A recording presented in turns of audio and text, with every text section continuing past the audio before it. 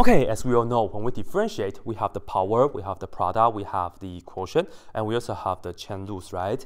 But we also have another special situation when we have a function to a function power. This right here, it's not a power rule situation. This right here is not an exponential situation. You have to do the following. I will show you guys two ways to approach this, right? And in the end, we'll end up with a nice formula for this. So first, we begin by saying that f and g be functions of x. And you have to prevent that the base cannot be negative. Otherwise, negative to a function, that really doesn't make that much sense. Anyway, the first way is that we will begin by saying that y equal to this, f to the g's power. Why? Because when I do that, I can take the natural log on both sides.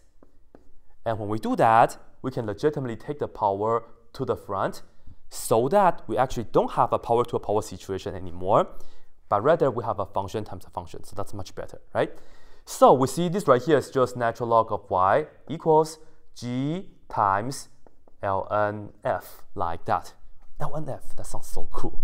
And then we can just go ahead and do the implicit differentiation. Let's put down d dx. On the left hand side, the derivative of ln y is first 1 over y, and we multiply by the derivative of the inside because of the chain rule. So we get dy dx.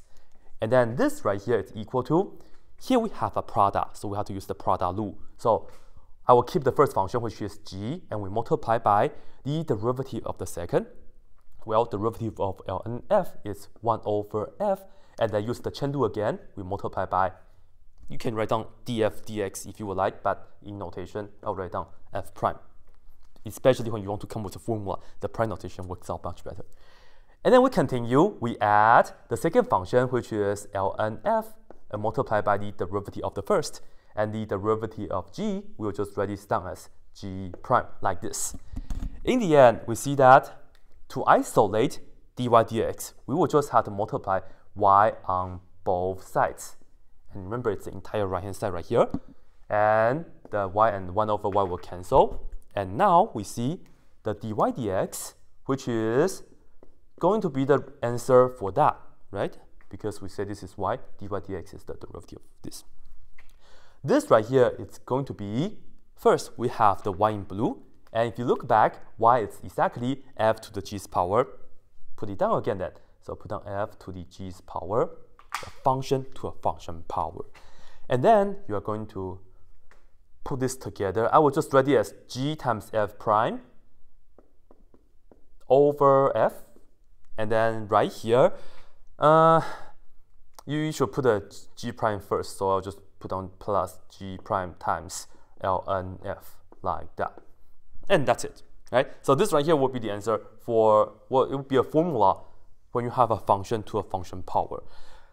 It's not easy to remember, so I think it might be better if you just do this procedure so that you can get the derivative when you have a function to a function power. But if you remember this, of course, use it, right? Anyway, the second way is going to be the following. Notice, this right here is rather bizarre because the base right here is a function, it's f, right? And in general, when we want to differentiate, we would like to work with base e. And that's actually true in calculus. You want to work with base e most of the time. So I will look at the base, which is f right here. So I'll just say, okay, how can I write f as e to the something? Well, we know e and ln cancel. If you put on e, it's okay. Just take the natural log and then put the f right here. And then e and ln, they will cancel each other out. That's pretty much it. So let me just write this down again right here for you guys. When we differentiate f to the g's power, and because we know f is e to the ln f, right? This is the jet, and perhaps you can put parentheses.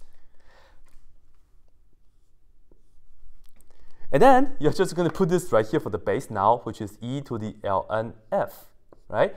And then don't forget, you still have to take that raised to the g's power. So I'll put this in another parentheses, raise that to the g's power like this. Well, we see that right here, the base is legitimately the nice number e. Well, this is power to a power. We can multiply the powers. So I'm still doing algebra. So let's write down dx. And we have e for the base, g times ln f for the power like this, right? And now we'll be looking at this and differentiate. So here we go. You don't need to put on ddx anymore because you actually have that differentiation action. You actually have that differentiation action in action. Yeah. Anyway, so I will first write this down because when you differentiate e to the whatever, you always just write that down right away. So perhaps I'll just write this down right here, which is e to the g ln f power like this, parentheses. And we multiply by, okay, here is the product loop situation, right? I will keep the first function, which is g times the derivative of the second. The derivative of ln f is first 1 over f, and then you multiply by, perhaps it's blue, right here. The chain rule says we have to multiply by the derivative of f, so that's f prime. Yeah, pretty much that part. And then you add the second function, namely ln f, and you multiply by the derivative of g, which is g prime, like this. And that's pretty much it. And notice e to the g ln f is just that, which is that, which is that, which is the original. This right here, put it back as f to the g's power then. So in the end, I'll just write everything down right here. This is f to the g's power, and then all this, it's pretty much, I'll just put it on like that. So this is g times f prime over f, and then you add g prime times ln f, like that, right?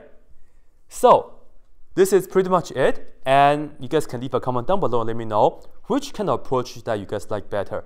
Would you like to just call this to be y and then take the natural log on both sides, or would you like to write the base as e to the something and then just work with this? Anyway, leave a comment down below, and if you guys are new to my channel, be sure to subscribe, and if you like this video, be sure to give it a like. Thank you guys so much, and as always, that's it.